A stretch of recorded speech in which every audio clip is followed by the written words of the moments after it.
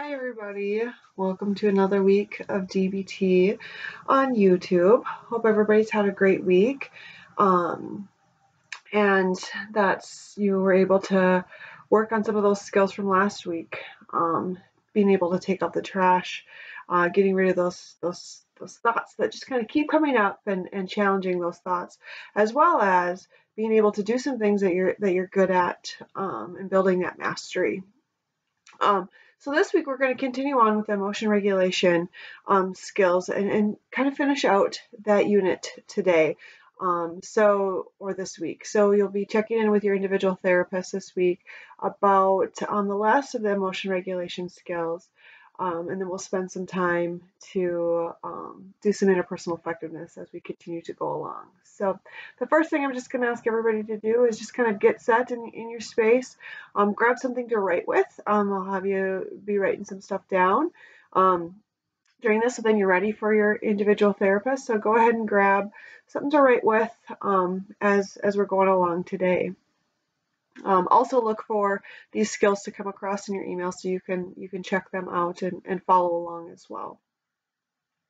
So the first skill we're going to talk about is please, and as we know, DBT loves acronyms. So please is a skill kind of going through different pieces of taking care of ourselves. So I'll just kind of read through what each letter stands for, and then we'll kind of go through each of those and specifically two of them.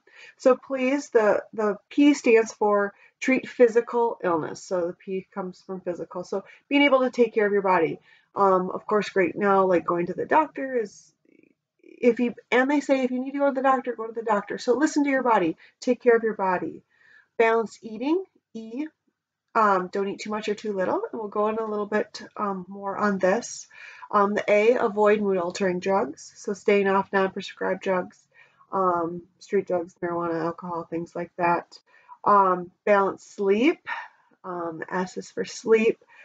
So trying to get the right amount of sleep for you, and we're going to talk about this one a little bit further and how we can develop good sleep habits. And the last one, E, is for exercise. So doing some sort of way to get your body moving each day, whatever works for you. Every person is a little bit different in what they need in terms of getting their body moving. It certainly doesn't mean needing to run a marathon. So two of them that we're going to focus on just a little bit more is the eating piece and the sleep piece. So there's a handout coming at you called Food in Your Mood. I love that title. What we eat does really affect our moods. And so even just applying a little bit of mindfulness to that, of when you eat certain foods, how do you feel? Like, are you more irritable? Does it make you more calm? I know that right away, if I have something sugary or if I drink a soda or something, right away I have a lot of energy, and then I kind of feel that crash afterwards. So just noticing that. And so to notice that, we would be applying a little bit of mindfulness to that. So in this handout that's coming at you, just reflecting on what are some of those things that work for me. So negative examples of some things that can have some negative effects on your mood would be soda and sugary snacks, like I just said. Tired and irritability come from those things. Heavy fatty foods, French fries, chips. I love chips, so sometimes that is not a good thing. Greasy foods, they may make you feel a little bit more sluggish. So see if you notice that, and what does sluggish mean for you. And caffeine might make you a little bit more anxious or jittery. So just notice that as well. So some positive things, so things that we would be looking for that would affect our mood in more of a way that we're looking for would be the complex carbs. So sweet potatoes, oatmeal, salads, they give you more of a slow and steady energy. And then the proteins, so dairy foods, they'll help with some energy. Fruits and vegetables, of course, will boost energy. And really figuring out what works for you. And I think that takes a lot of mindfulness, of understanding how each food, and it takes time. A lot of us don't, you know what, we're just eating, and sometimes we just do that.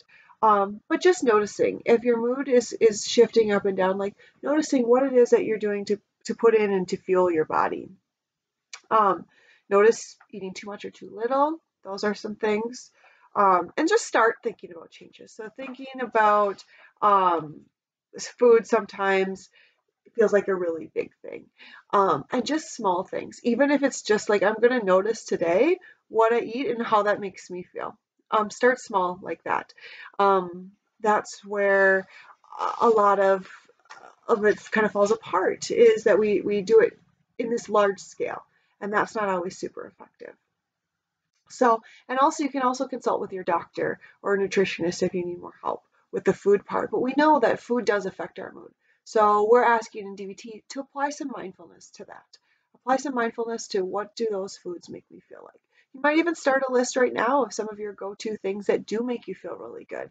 Maybe you feel really good after you have that fresh fruit, or after you eat a salad, or nuts, or things like that that give you a little bit more energy. So start making that list. And then here's a big one, sleep. On YouTube, if you look on our channel, Heidi Waldock did another YouTube about sleep and kind of why we're so tired during this time. So you can go ahead and check that out. In DBT, we also talk about sleep. And there's some real kind of tried and true things that we talk about when we talk about sleep. The first thing, of course, is sticking to a schedule. Weekends and weekdays, like trying to keep on the same schedule there. I usually joke with my groups that I'm not a great sleep schedule person. I don't love the mornings, and I love to sleep in, and that doesn't always work. And so I know that I'm at my best when I am more on a schedule, as well as a routine. So if we think about when we're really little, we had probably a routine for bedtime.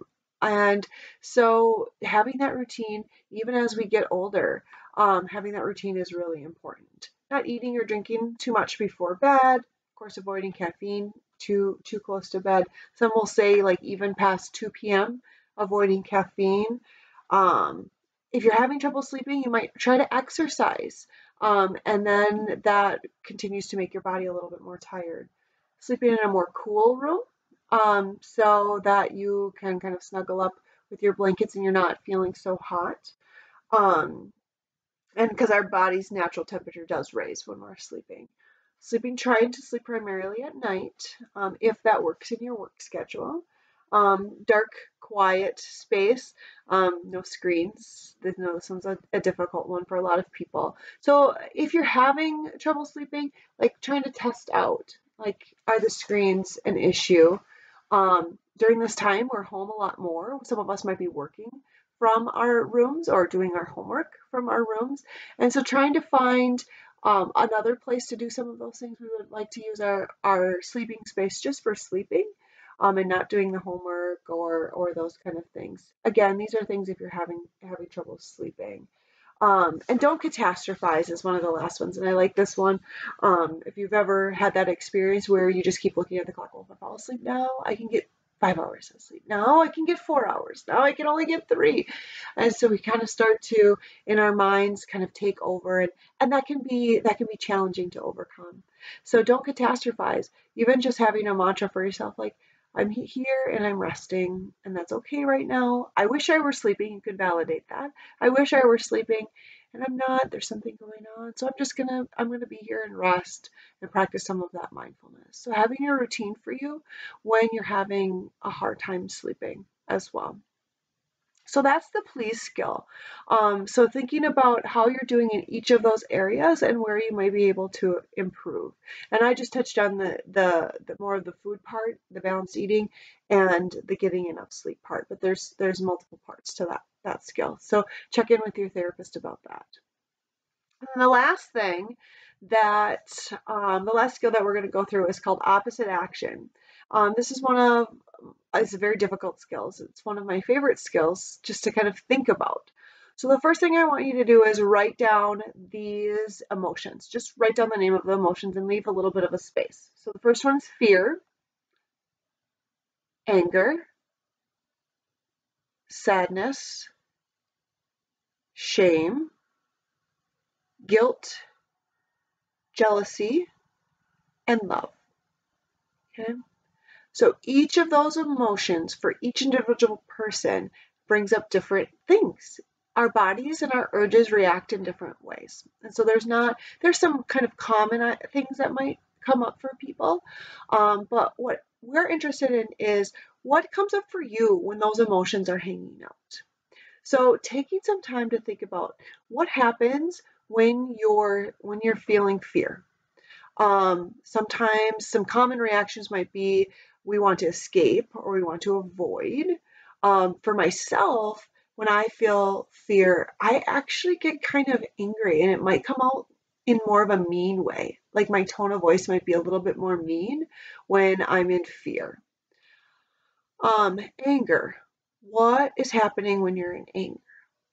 Common reaction might be to attack the other person, to blame, um, to verbally kind of berate somebody. What happens when you're feeling sad? So you're kind of getting that idea of what happens for me specifically when I'm feeling those emotions. Because we have to first get clear on how we might react in those emotions.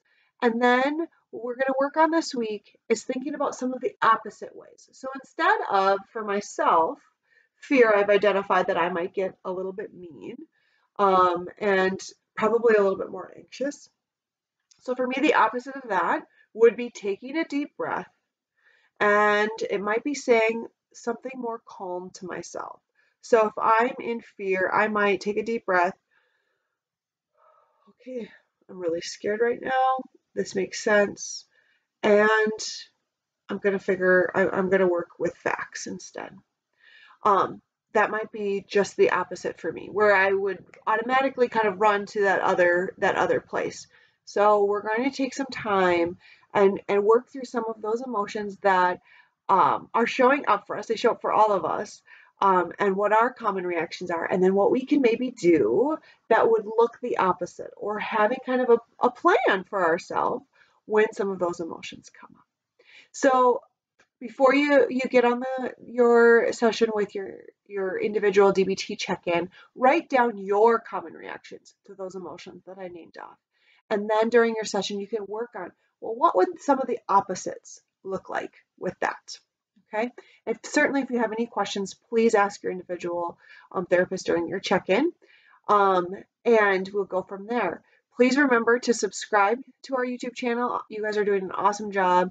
Our subscribers have gone up, so thank you so much for watching these videos and just your feedback with them. It's been so helpful for me to kind of feel like I want to continue to do them. So thank you so much. Good luck with sleep, food, mood, as well as thinking about some of those emotions and your common reactions, because that's the first step in us being able to kind of shift them around a little bit. So thank you again for watching. I'll see y'all next week, and have a wonderful, wonderful week.